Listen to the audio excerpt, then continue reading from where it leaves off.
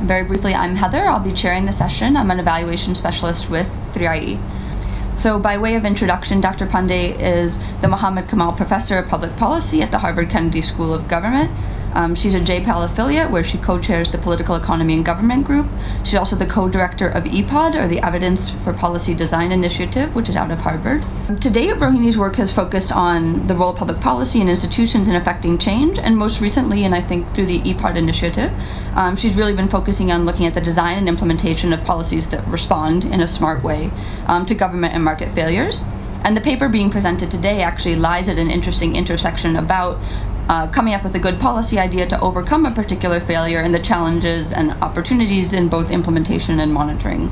I should start by saying this is work with many people, and we're lucky to have several of them in the room. So Dr. Mathew, one of the co-authors, is here and is going to answer every question you have.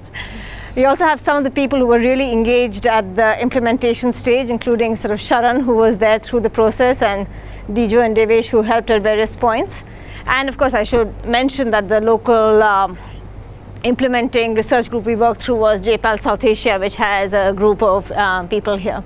So since I have certainly more slides than number of minutes, which is always a bad rule, I shall jump straight into it. So I guess the starting point of this was something that has been under discussion, at least in India a lot recently, is the distinction between the level at which financing of programs occurs and then implementation occurs. So, recently in India there's been a lot of discussion under the 14th Finance Commission and others of whether this should change. But certainly right now there are a lot of schemes where we see centralized financing but then decentralized implementation. And historically, when you have sort of cash-based management systems for such programs, the tendency has been to say that you will release funds upfront on the basis of anticipated, not realized expenditures. And so I think the first step that we start from, and as Heather was saying, that's certainly something we've been doing much more at in general as researchers, but I think also specifically at Evidence for Policy Design, is to spend quite a lot of time of taking a fact like this and trying to think about what might be potential problems with it. And so when we first started talking to Dr. Mathew, it became clear that it seemed like there were two possible problems when you have a system where you're releasing on the basis of expected expenditure. First, you're going to have very often a mismatch between the need for funds and actual receipt, because especially for a social transfer program, you can't predict shocks. And so you're precisely going to do it on the basis much more of what you expect to be the flow rather than being able to respond to those shocks. And the second is, the moment you have a system based on anticipated expenditures, you're likely going to put in checks and balances just to make sure that the entire all finances aren't taken away on day one. But then these checks and balances themselves can potentially, in a system with weak implementation, become a source of corruption. And over the last 10 or 15 years, a lot of the world has moved towards electronic platforms for social transfers and other schemes, and the question was whether those can actually offer us some opportunity to resolve these problems. And a key feature that you get from electronic platforms is that you can have fund flow in real time. And what this implies is that you can actually change the basis from being based on anticipated expenditure to being based on realized expenditure. And we really wanted to take this insight and ask, does it matter? So you've seen what the problem is. Here's something that can change the nature of transfers. But does this matter? And it became clear to us that to speak to this question, any research on this had to be done on a reasonable scale, because obviously I can create a lab style situation where this is going to be true. But really the big question is, when you have potentially implementation issues, when you don't have electronic platforms that work well, are those going to be systems in which you're going to still see e-platforms do better? And I think that's where we were lucky enough to have the opportunity to look at an evaluation of this platform at scale in Bihar. So what we did, and what this paper reports on, is a field experiment that evaluates a fund flow reform. Just to give you upfront what it's about, so the status quo, which remains the case still in many programs across India, is that the fund flow is going to be based on anticipated expenditure. So a GP is going to submit an invoice saying, I anticipate doing so many works, this is the wage bill I anticipate. The block will sign off, the district will sign off, and then the state will sign off. And then after that, you're going to have the funds flow into the GP account. In the reform system, you don't submit an invoice based on anticipated expenditure, but you upload the muster roll or the wage bill saying these are the workers who have worked, and then on the basis of that, the state releases funds directly.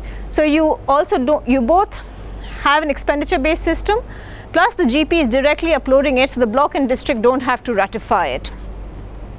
So our evaluation covered was across 12 districts, and just given the density of Bihar, this meant it was over 33 million people, and we spent a lot of time trying to look at several different outcomes, and I hope the aim of the exercise today is to put together evidence in lots of different areas to say overall what's the picture we see.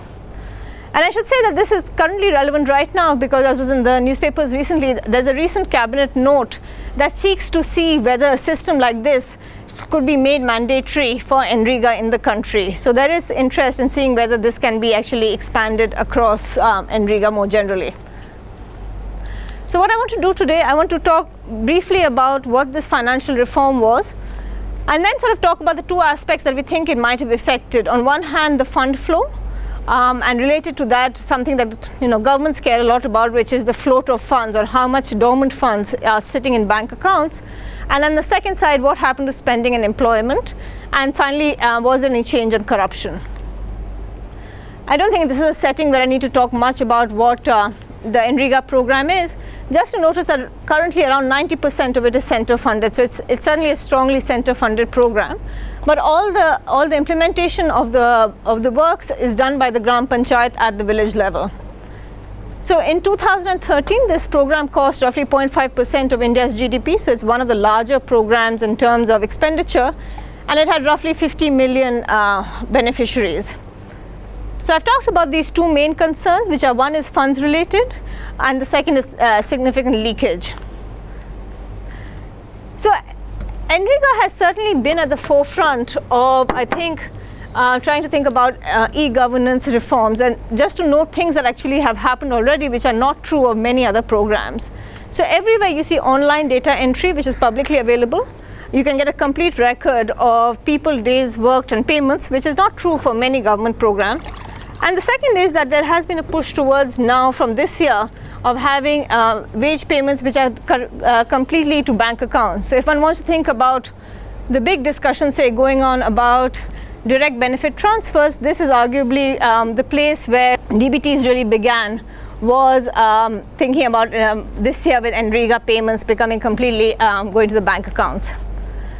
Now in 2010 in Bihar, they introduced an electronic platform which sought to monitor account balances, and this provided the basic electronic basis that we could then use on which to layer the experiment. It also importantly created a common state pool of funds. So rather than funds sitting separately by district, there was now a common state pool of funds that states could draw upon, and there were districts had zero balance accounts, so they could have accounts into which they could pull their funds. So as I said, our experiment ran for part of the fiscal year 2012 and 13. So the first tranche of funds between April and September happened throughout Bihar according to the status quo, which meant that in every place you just occurred on the basis of intended expenditures. The reform started with the second tranche. So it ran from September 2012 till the end of the fiscal year. It covered 12 districts, and in each, the randomization occurred within a district. So in each district, 1/3 of the blocks were randomly selected, and in these 1/3 of the blocks, all the GPs saw the reformed system. And the reformed system was used to request NREGS funds.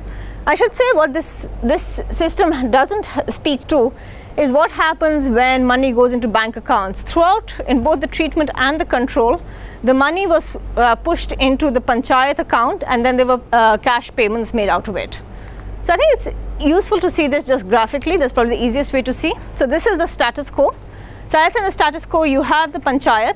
They make a request for funds on the basis of anticipated works.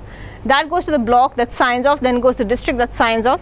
The district has access to this electronic platform of CPSMS, puts its request into the state pool. So we said there was a common state pool across Bihar, and then that goes into the panchayat savings account from where it then comes out. And then after this entire process, you enter the worker details. The worker details are entered after the work occurs. In contrast, in the treatment, what happens is that the panchayat waits till the work is done, then they enter the data. They get directly access to the CPSMS, which then pulls from the state pool and gives the money to the panchayat saving account. So what you're really doing is you're changing, in some sense, when the entry occurs, and then the layers through which you have to go through in order to come out again. So what do we think the effect would be? So the first is there's just a clear transparency effect. You're now required to enter worker details before you get funds. So that's a clear transparency effect. And it also, in a setting in Bihar, from my understanding is just before this reform occurred, there was also a push from the state government towards more regular audits of panchayats. So in general, there was a sense that this is a system in which audits happen. So now that you know that your worker entry is going up in real time, you may also be worried that this transparency can actually affect you, and so it would potentially have a deterrence effect. Coming to corruption and kind of trying to pass it through a model, the main thing this arguably did was it changed the bargaining power of officials. So in the status quo, you had the block and district officials, and certainly anecdotally, we very often heard that if I went and tried to get my request pushed forward, I have to give a cut at every stage. So every stage that I go through is like a toll booth. And in the reform, you've totally cut out the district, so the district can no longer collect any toll. Block officers did continue to have some role because the infrastructure facilities were typically at the block level. So you did have to, in order to access the CPSMS, the panchayat officials typically had to go to the block to make the data entry. And so we would expect in some sense this to affect both the level and the distribution of corruption. And then finally, which as I said from expenditure management point is important, is because now you're directly pulling resources from a state pool, you've cut out all the intermediary levels where funds sit. And so this in some sense from a government perspective will reduce what's known as funds float, or the number of funds that are simply stuck at different levels. So for those of you who know Bihar, this is our sample. This is the set of districts we were functioning in. Orange is the control blocks and red is the treatment blocks, and that's the division overall. In terms of the data from which I'll show you the results, so we have from the electronic platform of CPSMS, we see the financial transactions. We see the MIS, which gives us the monitoring system for the Ministry of Rural Development. We see the household survey that tells us, so sorry, I should say what this is. After the fiscal year ended, we conducted a survey over 3 months in over 10,000 households. This was the main survey we used to look at how consumption and expenditure had changed as a result of this. Then from the NREGA database, we can see who the workers who the supposed workers are. And then we also took a set of assets that we pulled information on from the website and then sampled them. In terms of politicians and bureaucrats, we use two things. We have an interview from the mukhya in each village, so we have their own self-reports. But also importantly, now in Bihar, all MGNREG's employees have to make affidavit declarations of their assets at the end of the year. And so we had this asset statements also available for, right now, not all the districts, but a reasonable sample. So just to remind you the timeline of the intervention, so we started preparing the infrastructure in 2012 and realized there are not many computers. And so I think Dr. Mathew's office had to spend a lot of time making sure that we actually got the IT in place. We launched in September 2012, and I think this just emphasizes the importance of doing this kind of evaluation in a kind of real setting. So when you do these kind of field experiments, a common response often is, but you know, how do you know how this will work at scale, or how do you know how this will work when problems happen? Well, this was a setting that certainly did not lack problems. We started on September 1st. September 18th, the state pool of funds ran dry. So overall, you could no longer pull funds. So the first 2 months, there was basically the state pool was empty.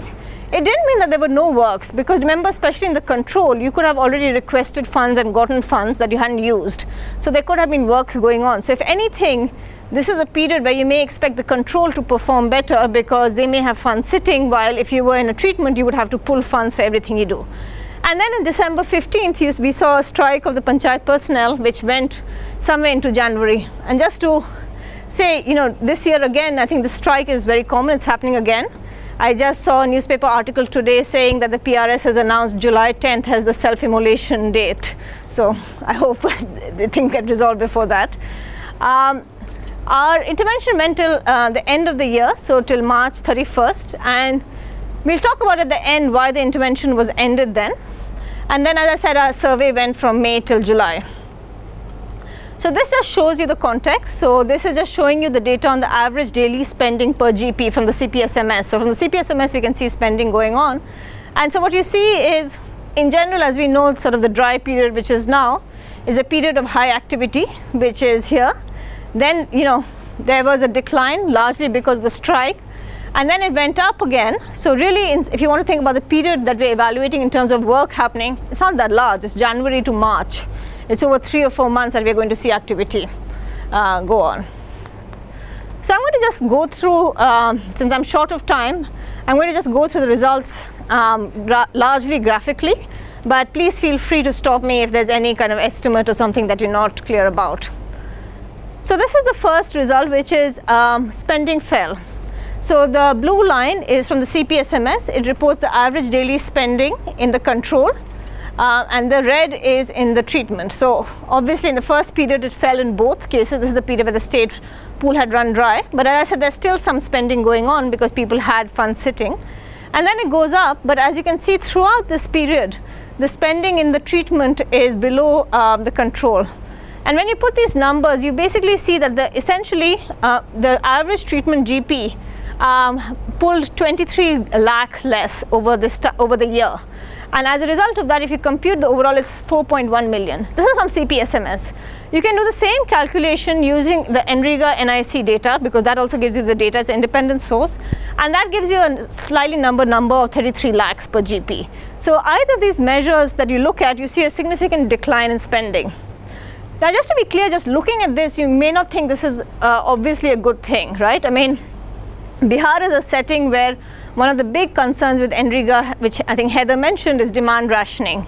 There's low amounts of work, and you may be very concerned that this is a complicated system, and maybe what we are seeing here is opt-out. So what I'm going to spend a lot of time trying to persuade you in the next 10 minutes is that this decline was actually a result not of less work, but of less leakage largely. Related to that, the second part is what we would think of as float.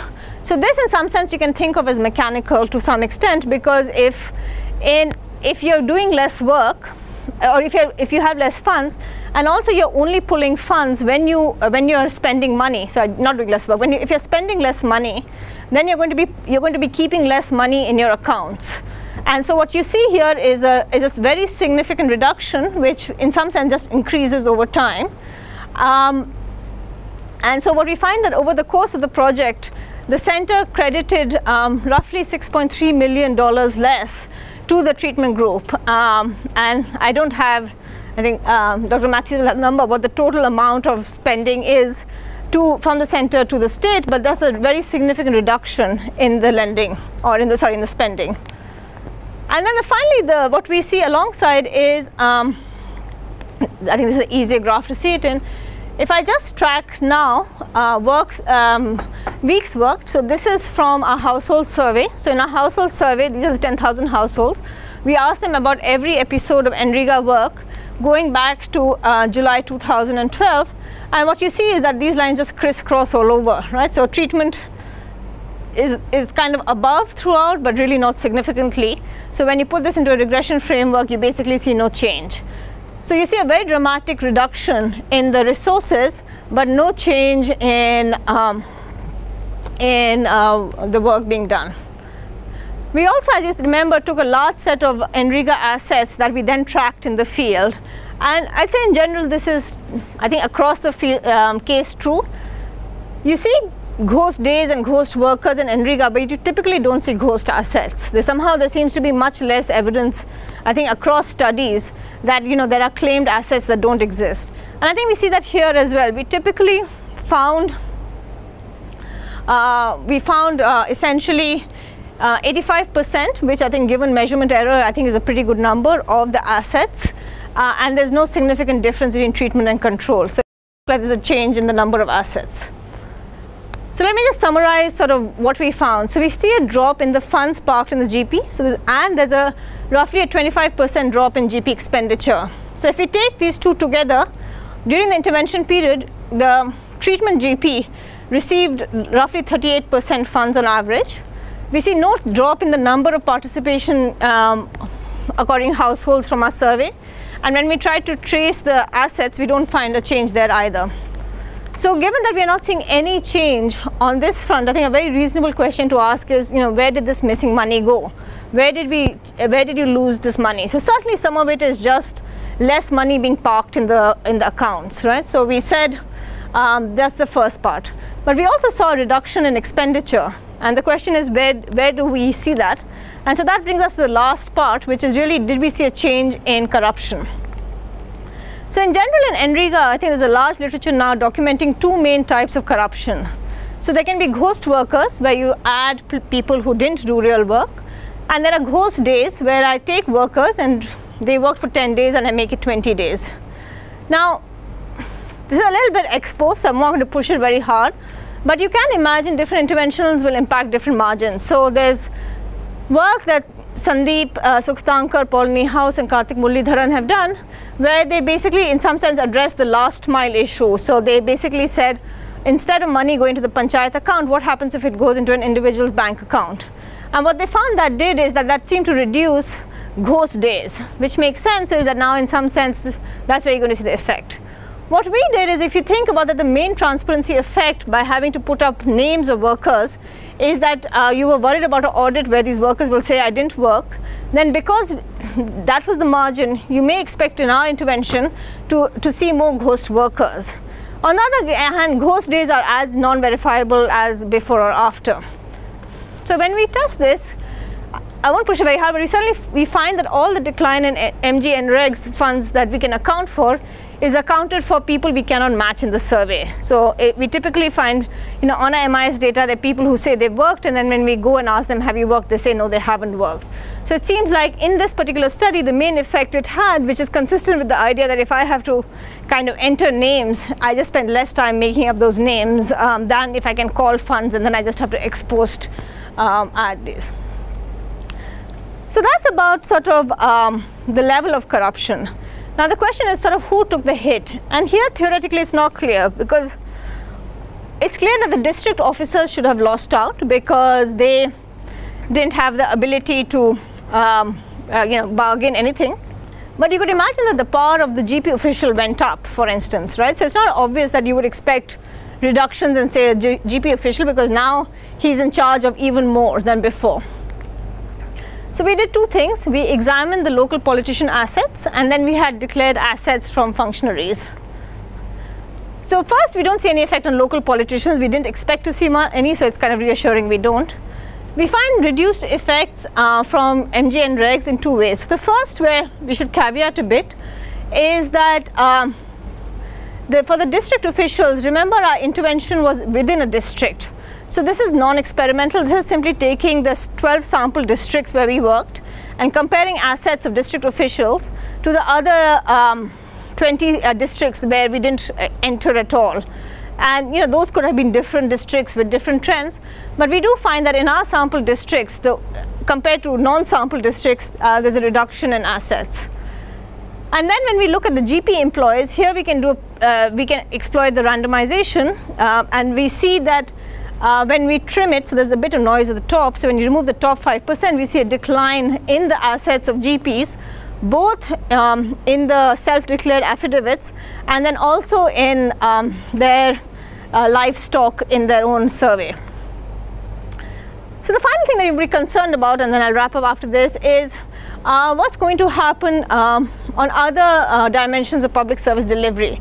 And I think the one that in NREGA right now certainly is in the news the most is payment delays. So you might be particularly concerned that there will be a lot of implementation issues. One, for instance, is just like you're now asking a lot more to be done on IT side before you release funds.